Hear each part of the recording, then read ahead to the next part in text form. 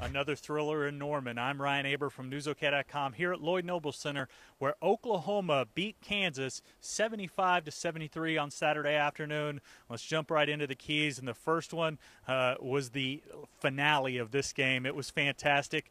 Buddy Hield had a rough go of it for most of the day, was only 5 of 19 from the field until his tip-in just before the buzzer gave the Sooners the big-time win. Hield went up over Kelly Oubre to tip the ball in off of Jordan Woodard, missed layup, and the place went crazy. A sellout crowd at Lloyd Noble Center was absolutely nuts.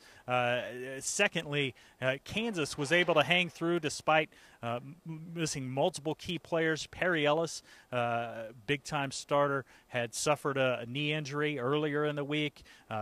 Brandon Green was suspended for this game. Cliff Alexander was out for his third consecutive game with NCAA eligibility issues. But the Jayhawks hung tough, and that was thanks to a big day from Frank Mason. Frank Mason, 21 points, including 5 in the last 10 seconds, all at the free throw line.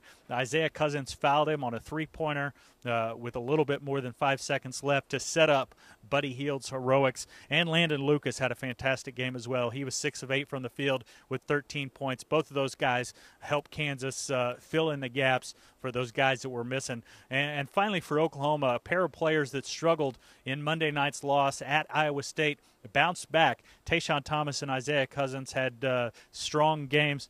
Thomas had 13 points. Cousins had 16 points and 4 assists. After the game, Oklahoma coach Lon Kruger and Buddy Hield spoke about the season-ending win. Obviously, a game that was pretty tight all the way. We had a little bit of a margin in the first half. But KU really hurt us on the boards, especially the first half. Our big guys were helping on the drives, and their big guys were having free opportunity to the glass. We did a better job in the second half.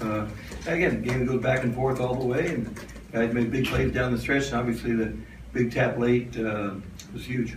Lon, can you talk about that last play, Lon? We wanted to get to Jordan and set a ball screen for him at midcourt and have him get to the paint. And he did a great job of getting to the rim, and that kind of triggered the opportunity. And Buddy, of course, really good job to finish.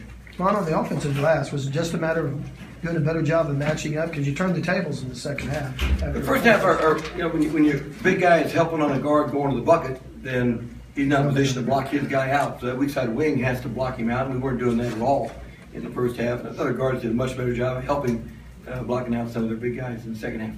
Buddy, what are you seeing and doing on that last sequence where Jordan takes it to the basket? I just saw had a good attack, and I just like being an offensive rebound. I like to go and shot at the rim, and I just were able to tap it back in. It was a good play. Do you know that he's taking it to the rim, or are you out in case he kicks to you for a shot? I was hoping he kicks it to me, like tell him come to me. But no, I just know Jordan's a good player. He's a good finisher, and as soon as I see him put his head down, I feel he got a foul call, but this whole bit grabbing him. And as soon as the ball went up, my instinct just say go and try to get a rebound and try to tap it back in. Once again, the final, Oklahoma 75, Kansas 73 at Lloyd Noble Center on Saturday afternoon. The Sooners open Big 12 tournament play on Thursday at 8 p.m. against Bedlam rival Oklahoma State at the Sprint Center in Kansas City. The Sooners swept the Cowboys during the regular season. Once again, I'm Ryan Aber from NewsOK.com. You can check out NewsOK.com every day and every morning in the Oklahoman for the best OU coverage anywhere.